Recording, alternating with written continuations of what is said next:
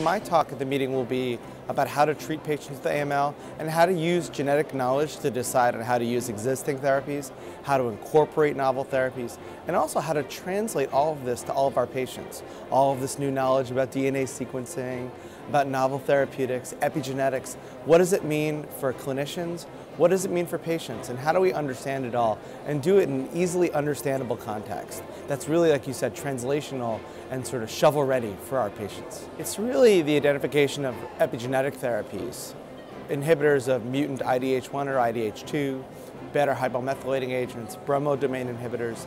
More and more data suggests these agents are active, they're not toxic, and the challenge is going to be how do we go from this initial excitement to actual practical use of these agents. And we'll have to review that and see how we incorporate the new drugs into a very, very strong armamentarium of established drugs. And I think that's the fundamental thing that everyone's trying to understand, and we need to continually update it and really critically appraise the literature and the practicality.